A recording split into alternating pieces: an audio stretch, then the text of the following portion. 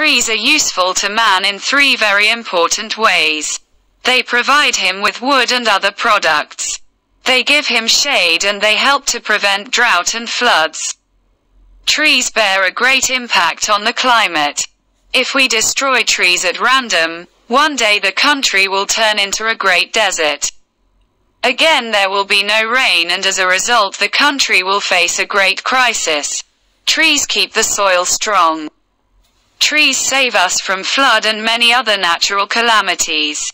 Trees prevent the rise in temperature. They give us oxygen. They prevent the rise of carbon dioxide worldwide. Thus, trees maintain ecological balance. Trees give us food and shelter. They make the land fertile. We get timber from trees. This timber is used in making houses, boats, ships and furniture, etc. They save the house from cyclone. They also give shade to protect us from the scorching heat of the sun. Many trees give us fruit. Trees help to cause rain. They prevent a region from becoming desert. Trees provide shelter to birds and beasts. Trees are things of beauty too. We can take care of trees by not cutting them. We can also take care of trees by planting them more and more.